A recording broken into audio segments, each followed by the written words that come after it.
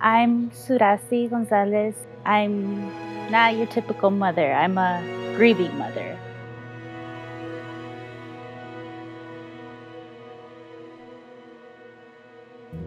I grieve because I lost a baby. I lost a child through cancer. And one of the purposes I have is to get to see her for eternity. God let me borrow her for 2.5 years, and those were the best 2.5 years of my life. I think the only thing I did good as a mom, and it may sound hypocritical to many, but I think the best thing was to let my daughter go. I saw the chemos that she would take. I saw the medications. I saw the pain. I saw the many times the doctors and nurses would come and she would be so scared. And as I pray and pray to God to let me keep my daughter, let me see her grow up, God loved her more. And she was just tired. And as a mom, I know it's hard to hold her until she took her last breath. And it's very hard, it's very traumatizing, but what gave me peace is that last moments that my daughter was alive, she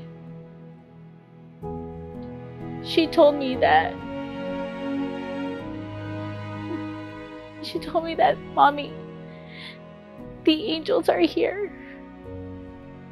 And she left with a smile, and she took her last breath in my arms.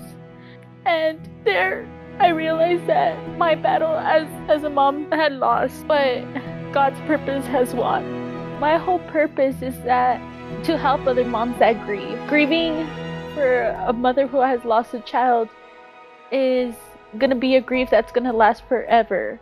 A person that lost their parents, you call them an orphan, but what do you call a mother who lost a child?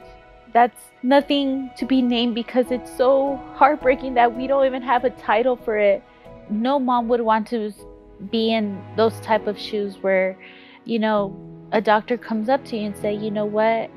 It's not constipation. It's not high fever. Your child does have cancer. It's an ugly feeling. So one future that I do see is that I want to start a foundation. I want to start spreading out the word that families with pediatric cancer need help. Hopefully my foundation will open up called Miracles in Action, MIA, so MIA, to help families, especially help mothers and help children that have cancer, to make sure that they're not alone. Because I'm a grieving mom, I'm also a mom that I have an older daughter, Sophia, that she still needs me, and she is my shoulder to cry in. And sometimes when I cry in the closet, she's the one that opens up the door and tells me, Mommy, let's go work out, let's go to the park. That's my Sophia to you. My Sophia is a true warrior. Mia did pass away, but my love for her it's unbearable. My love for her is something that will never die. I love her now more, and I am fighting for her more than I've ever fought during her cancer treatments, during her life here on earth. So I tell mothers to hug your kids, to kiss them every morning, to kiss them every night.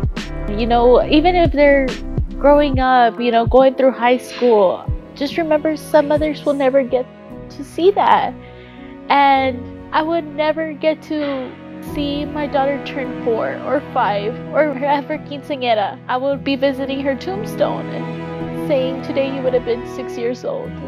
What kind of child you would have been. One thing is for certain is that a mother's love will never die, even when the child passes away. That's why we grieve. That's why for almost a year that my daughter's been gone, I've cried every night and every morning. But because my love for her is still there, I miss her, and no one will take that away. That's what I love about this, is that no one will take away the love I have for my daughter. I mean, that's why she's in heaven. She wanted me to experience this, in my opinion, to cherish everything in life has to offer.